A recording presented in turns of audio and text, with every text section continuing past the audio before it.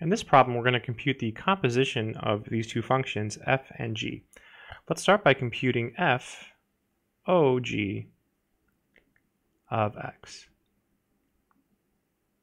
So what this means is it's actually just f of and then g of x. So the g of x here goes on the inside here. Okay, so it's actually f of g of x. It's pretty easy to memorize too. It's fg, it's in the same order. So what you do now is you replace the inside piece, you replace the g. So this is really f of, and so your g is 1 over x. So you simply just replace that with 1 over x. So we have f of 1 over x. So now what we can do is we can look at f. So f of x is x minus 1 over x plus 2. Here we have f of 1 plus x. So what that basically means is that we replace all of the x's with 1 over x. So instead of x, it's 1 over x minus 1.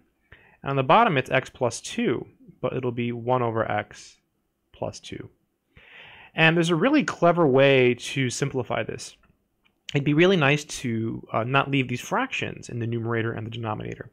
So what we can do is we can multiply by 1 in a clever way. So I'm going to put a times here, and we'll multiply by x over x. This is really cool. So basically multiplying by 1. And so watch this. This is really in parentheses, and this is really in parentheses. So now we distribute. X times 1 over x is 1. X times 1 is x. And on the bottom, we have x times 1 over x, which is 1. And then x times 2 is 2x. Really, really clean, just really nice way to get rid of the fractions. Again, just multiplying by 1 in a clever way. Okay, let's go ahead and carefully work through the other direction. So GO f of x, let's try it. GO of f of x. GOF of x, rather. Can't speak. So this is the same thing as g of f of x. Right? And it's really easy to memorize. See, FOG, FG, GOF, GF. So it's just the same order. And now we have to work from the inside out. So we'll start by replacing this piece here. So it's actually this, right? This whole thing.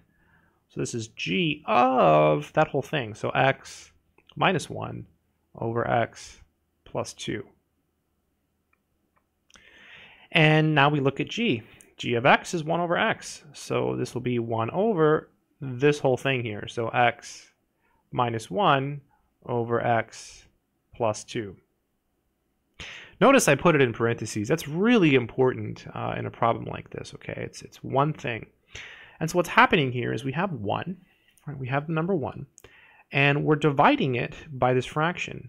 So when you divide, you multiply by the reciprocal. So this is really 1 times, and then you flip it. So x plus 2 over x minus 1.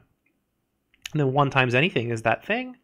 So this is x plus 2 over x minus 1. Remember, division is multiplication by the reciprocal. So when you divide, you flip it and put a negative, because that's the reciprocal.